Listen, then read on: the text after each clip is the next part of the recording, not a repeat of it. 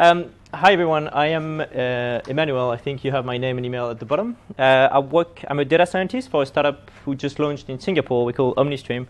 We're not super famous. You'll probably never hear of us because we're very B2B, so don't worry about that. But I used to work for another company before, and this relates to that experience. It was a company very much, I won't disclose the name because it was not a really good experiment. But it was a company very much focused on web stuff. So we're trying to acquire a lot of traffic from the web, turn that into, convert that into sales for someone else, and then sell the lead to someone else, and then get a commission out of that.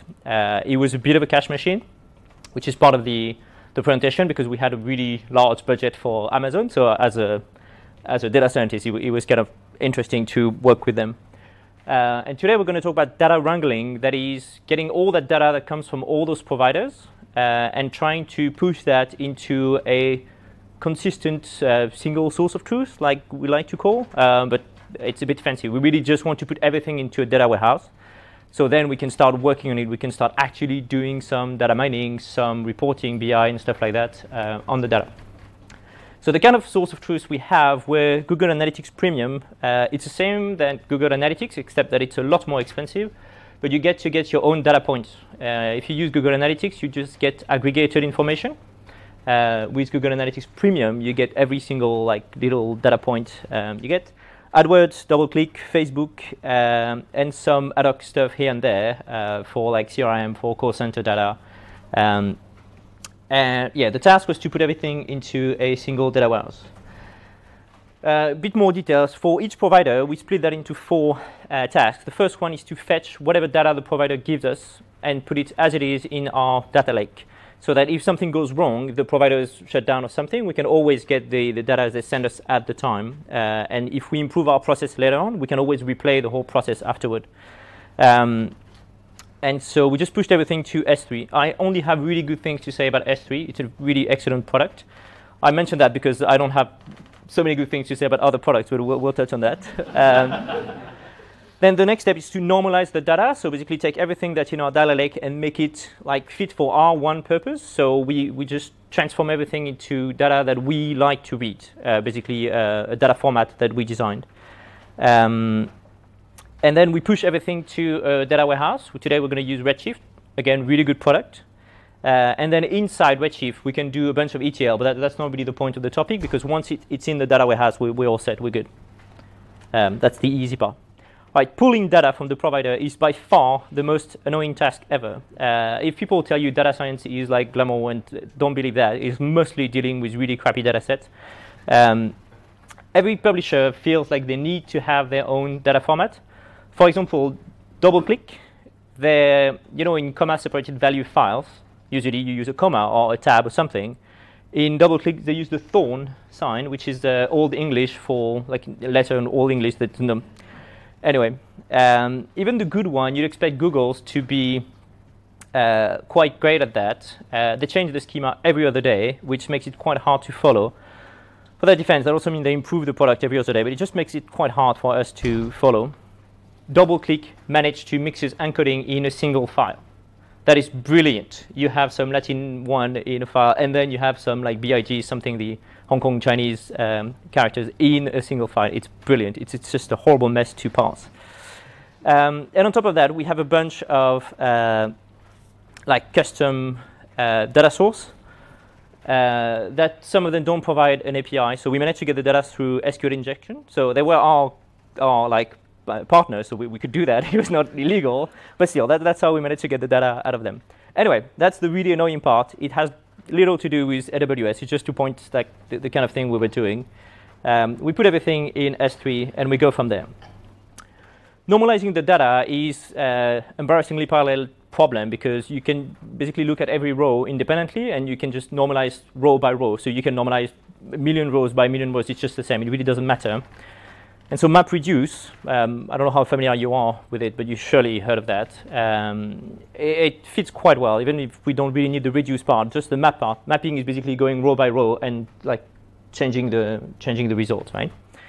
The good stuff is that we had more or less unlimited budget. The company was poorly managed, so we decided, okay, let's go for the expensive stuff and use that. For the anecdote, we we had a $10,000 Elasticsearch cluster per month. Elasticsearch cluster just to, just to pull the leads coming from the internet, a part of that, which is a really bad use of Elasticsearch and a really bad use of $10,000, but whatever. So we want to use Elastic MapReduce, which is a fancy AWS tool that allows you to basically pop a cluster to run a bunch of like big data tasks. So I put the description, you don't have to read it. The point is, it throws in a lot of buzzwords, notably Spark, which we decided to use. If anything, if you really have to use Spark, Elastic MapReduce is a really good product. But my point today is you probably don't need to use Spark. So that being said, S3 will behave as a Hadoop cluster. If you're not familiar with Hadoop, it's basically a distributed file system. And EMR will behave like the Spark instance that just scan your Hadoop cluster and parallelize everything and does the bit of data transformation and then spits it out to the rest of your Hadoop cluster. So for our task, the normalization part, EMR will automatically split our data set, like all the rows together in how many cluster instances we ask for, do the little bit of processing for the normalization and spit that out back into S3. Really cool use case. EMR is good, well, Spark is good for computation with a lot of caveats, but it's good for computation. In our case, the computation is quite limited because we're really just reading rows and normalizing them. The downside is EMR is quite expensive. Actually, I looked at it yesterday. It's not that expensive anymore, but at the time it was quite pricey. But mostly it was horribly buggy. Like if you wanted to run Spark on EMR, you actually had to monkey patch the instance. So you spawn the cluster, and the first thing you do is you run a bash script on all the nodes of the cluster to change some like Java variable that was botched, and you replace binary. It's quite funny because it was pushed to production. I can probably still pinpoint to the AWS forum developer question on that. It's like, why is it not working? And the GitHub resolution issue on like totally unrelated product to get it to work. Anyway, the main problem is that it was crazy slow. The bottleneck in our application was mostly the data transfer because we get gigabytes of data every day from all the providers. And so although the computation was fine, it was just overkill computation-wise because you have to launch a master node and then some like slave nodes that do the actual computation, and the master node just split the completely overkill. The other problem, it's not really a problem, but Hadoop and Spark is like Java virtual machine based. I have nothing against Java. Okay, I do have things against Java, but we use Scala, and Scala is cool. I really enjoy Scala. It's not for everyone. I'm not advocating for Scala, but I had fun using it, which means that the development is quite slow. Anyway, we trashed all of that. We spent 3 months doing that. It was just not cool. So instead, we completely rewrote the whole thing. And instead of having hard to write Scala task, we just wrote a small Python script that will run on small EC2 instance. Like by small EC2 instance, I'm talking like the smallest one, like not the nano one, but the what's after that, micro one. Yeah. We defined a data exchange format. See, if you use Spark, if you use those things, you'll have to use the Apache format like Avro and Parquet and stuff like that. They're probably good, but they don't really fit on it. We just use a stupid gzip CSV file. That is the CSV file, you know, it has the header at the top, let's say the name of the columns. We just encoded the schema of the column, so it must abide to this is an integer, this is a string, this is a string of no longer than that can be null or something. Really super simple. And then you gzip that, which has the advantage of being streamable. That is, if you only have half of the file, it's fine. You can resume afterward. You can keep going because it's not a binary format. Well, it is, but it's streamable. And you can just get the beginning of the file to just get the header and make sure that everything is fine. So you can do all your consistency check like really quickly.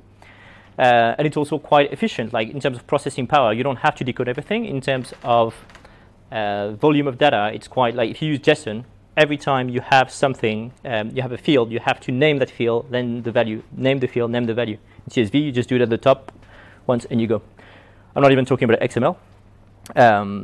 Anyway, so we do that, we read the data and we push it to Redshift. It is crazy cheaper and crazy faster.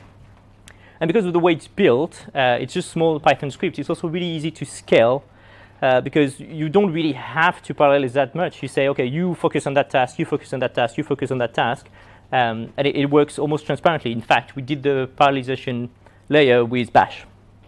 And it's a very reliable infrastructure. I mean, S3 is excellent product. EC2 is an excellent product, but that's, you know that. Redshift is really good product.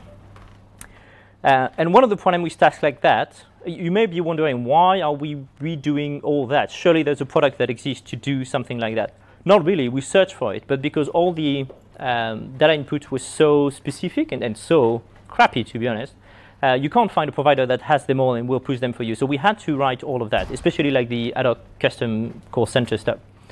And for that reason, because everything sucks quite a lot, you want to develop quite quickly. And so Python is great for that, because you just write the normalization step as, OK, this is the input. You do your Python magic. This is the output. Boom, it works. If you have to do that in Java, because everything is typed, it will take you forever, absolutely forever. And again, computing power is not really an issue, even if Python is quite all right. So that was the main choice. It really accelerated the speed of our development. So at the end of the day, this is what we used. We used S3 for Data Lake. Again, really excellent product. EC2, excellent product. We used AWS Data Pipeline, which I don't know if you're familiar with it, but it basically allows you to like connect tasks together. And it's OK, because it can notably spawn the EC2 instance we want and then run the script we want on them at a given time. So that worked quite well. Beyond that, it's a bit of a meh product, because you still, at the time, we had like weird error messages that are not documented anywhere, and we couldn't ask anywhere, so because we didn't have a, how do you call that, the call center, Amazon help desk or something, because they refused to pay for that, whatever. So AWS Data Pipeline, it works, but I wouldn't expect too much of it. We used SNS for notification and reporting. That's pretty brilliant as well. And Redshift, I can't emphasize what a good product it is. Nowadays, people want to use NoSQL database, want to use Hadoop and Spark, but I guess I hammered that nail a bit. Redshift is based on PostgreSQL. It's a great database engine. It has a few quirks. That is, Redshift is a really good analytic database, so it's really good to do like small computation on really large amount of data. It's not really good if you want to do like when an application database would do like connect stuff and do joint and have like complicated relationship in your table and extract, because you can't. The index is built in a completely different way. In fact, you don't really have index. You just define the way your data is ordered in the thing, in the tables. Python for any scripting, programming, and some Bash. If you don't use Python, really, you should. It's the best language ever by far. And gzip CSV, again, don't believe the hype. There are a lot of formats for data everywhere. Surely we've all used JSON, and JSON is quite a good format. Hopefully we stopped using XML, because XML was not good. But don't CSV is like old as computing, and it still holds really well. Stuff that didn't make it, Elastic MapReduce for the reasons I mentioned. Spark and Hadoop, the problem, and I guess this is one of the take-home message. I think I have a slide that's called take-home message.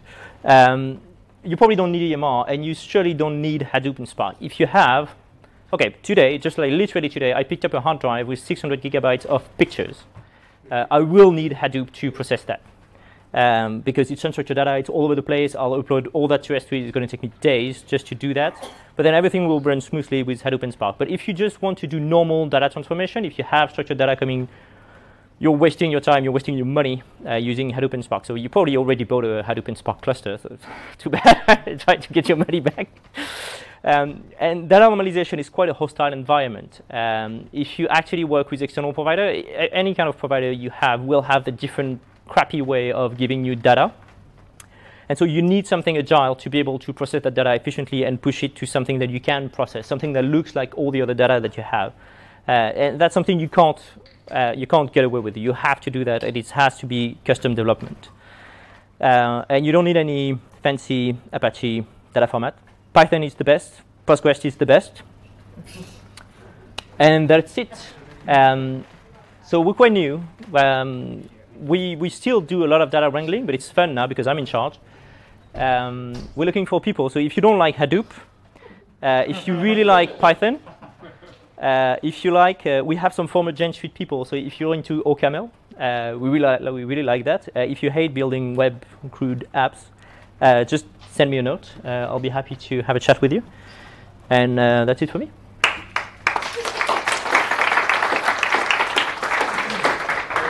Thank you, Emmanuel. You're quite new here in Singapore. You just came from Hong Kong, right? Yes. So I welcome Emmanuel. It's really great to have some Hong Kong refugees. In Singapore, you're free. You're free. Yes. But on a serious note, somewhat serious, who does data mining in this group? Just raise your hands. Like analytics data. Come on, someone must use data mining here. Just me. Well, I can. I do. Well, anyway, the AWS platform is pretty awesome for big data and all that rest of it. It's certainly better than my USB 3 hard drive, which has given me a lot of hassles. Any questions from Emmanuel? Industries open, guys. I think they all have a Hadoop cluster, and they're like, no. On that massively, stupidly parallel jobs, what do you use if not EMR? Oh, it turns out that you can. It's so easy to parallelize that you just have to split your data set, which takes like no time at all. What do you mean? You just write a script to do the parallelization or something? What do you mean? Yeah, you just say, well, you just look at all the files that you have in your data lake, and you spawn, like you say, I want to spawn 20 nodes, and you ask the 20. Sorry, not 20 nodes, 20 scripts that will run in parallel, and you just instruct every script to take like a part of that. Yeah, it's very. You don't have the heavy weight. You don't have any kind of concurrency issue or stuff like that. You can that just. That makes sense. Any questions? 3, 2, 1. Well, you can always ask them a bit later. Thanks again, Emmanuel. Thank you.